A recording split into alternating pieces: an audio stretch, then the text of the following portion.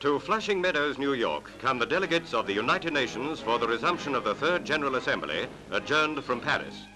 The newly signed Atlantic Pact overshadows all business on the agenda, and although there are perfunctory handshakes between East and West, Mr. Bevin and the British delegation know that the cleavage between the powers is wide.